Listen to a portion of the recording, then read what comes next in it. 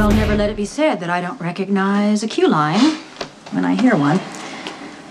But I want to go on record. I don't need to hear the gory details of Kate's shooting to understand that this was but yet another move on the mob chessboard.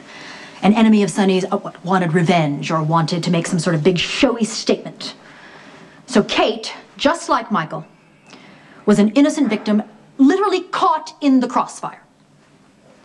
And now, of course, Sonny, well, obviously wants to strike back. Wants to make a big, scary statement of his own. And I am not deceived for a second about the two of you and what exactly you are capable of. You can and will commit violent mayhem just like that at Sonny's request.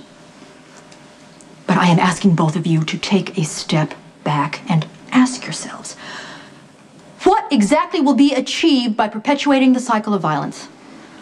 What exactly constitutes appropriate revenge? When there's nobody left standing? I'm sorry for being selfish, Jason, but I really don't want to have to pick out a smart outfit to go to Max's funeral just because Sonny Corinthos wants to make a point.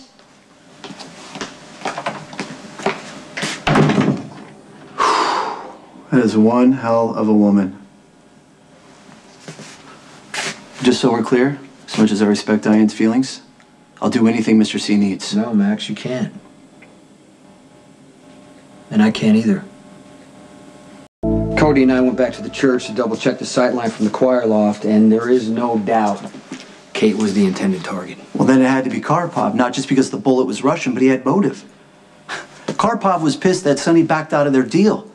He felt disrespected, so he had Kate shot to send a message. Okay, Max, I just want you to think for a second. Anyone can buy a Russian gun, right? I mean, why be so obvious? You want to send a message to Sonny? Why not say so? It doesn't add up. And until I know all the facts for sure, I cannot retaliate. Are you seriously standing here refusing to help Sonny get revenge for Kate after everything he's done for you? So I'm going back. I'm gonna put myself in a position where I strike fear in my enemies' hearts. And whoever did this to you, whoever hurt you, is gonna pay an ugly price. No one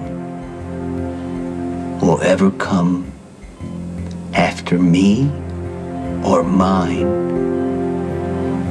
again.